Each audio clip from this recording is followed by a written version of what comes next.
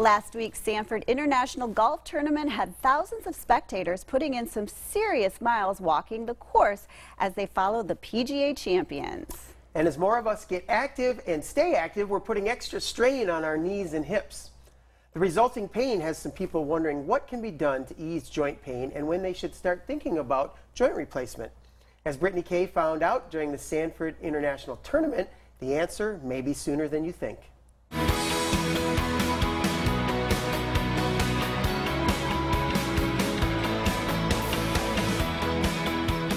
Thank you so much, Dr. Timothy Walker, for joining us here today. Thank you. Glad to be here. So we're talking about joint health and joint pain and people struggling with this. So what role do joints play in our life? How important is this? It's important in everything you do. You need a joint to move. So anytime you move, there's a joint moving. So everything you do in life has a problem, or if you have a problem with a joint, it will be manifested. Is this a pretty common thing? Are a lot of people struggling with joint pain? Lots of people, and it's becoming an increasing problem as our population continues to age. And this isn't just for seniors, though. The demographic has kind of changed, so tell me about that. Oh, absolutely. People younger and younger are having problems with their joints all the time. And it has to do with a lot of people getting involved in athletics at an earlier age and being more involved later in life as well. And so I feel like, especially as we're younger, we have that thought of, oh, we might be having pain right now, it's going to get better. But how important is it to talk to your doctor about this pain if you're having it? Well, very, because you can do a lot of preventative work in order to save your joint for later as well. So discussing your joint pain with your doctor can prevent future problems. Okay, so preventative work. What does this include? Body maintenance, range of motion, strength protects your joints. Things that can happen in your joint that may not need a joint replacement that can also be at least corrected before it becomes a bigger problem can be done in a lot of physicians' hands. So tell me about the Mako robotic arm assisted surgery and how this differs from the manual hip or knee replacements. Well, it adds technology to our procedure. We use our same techniques in balancing joints, but with a robotic assisted surgery, we can use technology to plan the joint, have our sizes, have our gaps a little bit better managed, and hopefully that will result in longer, better lasting joints in the future. So how long has this been around for? Well, the technology has been developed over the last 8 years, and in Sioux Falls we've been using it for the last 2 to 3. So what have you heard from patients who have had this, the Mako robotic arm assisted surgery?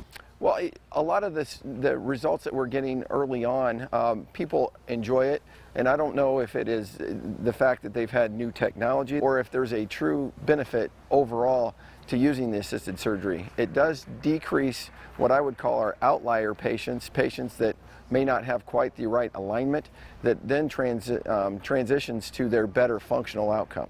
So how does this procedure exactly work?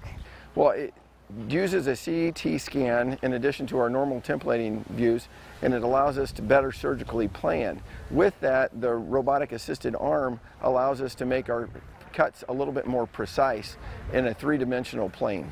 So we're here at the PGA Tour, the Sanford International, and we're at the Stryker, so mobility zone. So tell me what this zone offers and what we can find in here. Oh, sure. Well, this zone offers a little game, truly, but it's a joint educational place.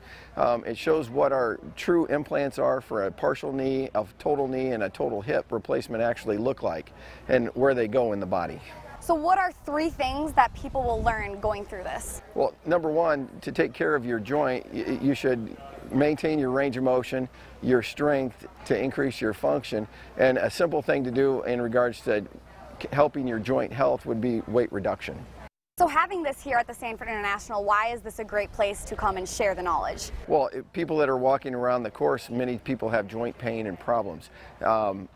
When you're functionally out here, you're going to be healthy, better lifestyle, and enjoying it. And now you can look and find some easy techniques in order to stay healthy.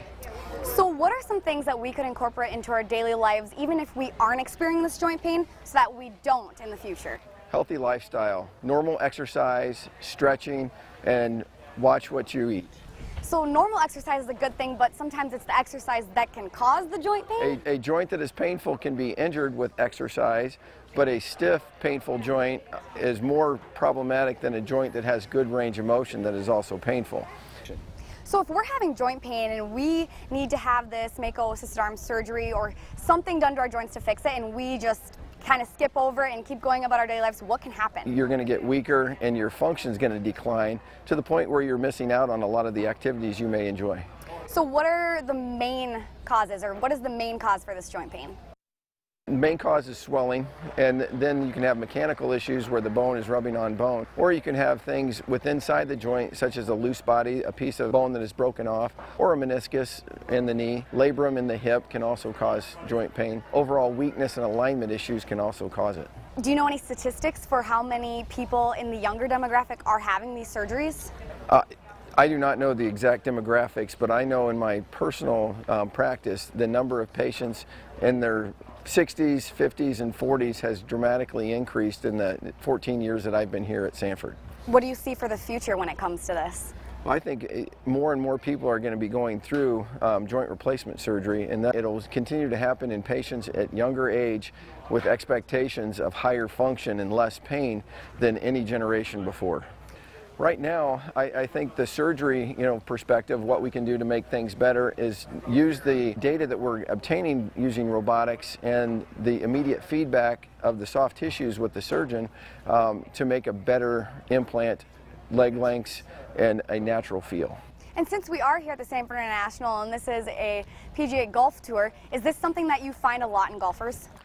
Absolutely. I have lots of patients that come in about the tweak in their knee when they're going through their swing, that it twinges either their hip or their knee. The activity of people, especially as they continue to mature through their lives, go to less impact activities. They're not running as much, but they're certainly trying to walk. So it's an activity that you can carry out throughout your life. So naturally, as you age, you're going to have more percentages of people in those sports that are going to have troubles.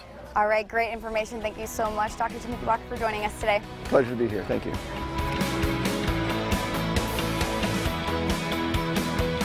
It's important to have a conversation with your doctor about joint health and pain you may be experiencing. Every patient's journey is unique, and it's important to start a conversation about making a plan now. Stryker provides the official joint replacement products for the PGA Tour. If you'd like to learn more about Stryker and Mako robotic arm-assisted surgery, please visit their website at patient.stryker.com.